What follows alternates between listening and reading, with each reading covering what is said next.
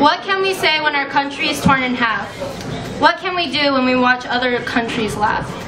But all I can think of is the disgusting hatred taking over our minds. We're all human. We're not supposed to hate each other, but to be kind.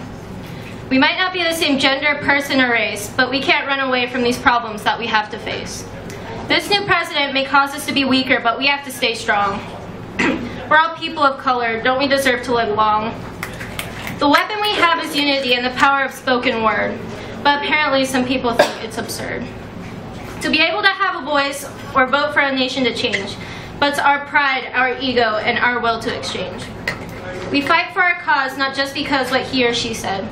We fight for a better future so our country might grow. Oh wait, folks. We fight for a cause, not because... Okay. It all depends on our generation, whether to kill, strengthen, or weaken this nation. The U.S. is our pride, our home, our place. Instead, sometimes we make it look like a disgrace. We need to change that and accept one another. Adopt new changes and act as close as sisters and brothers. Just remember, every single voice counts, no matter our race, our gender, or how much we have in our bank accounts.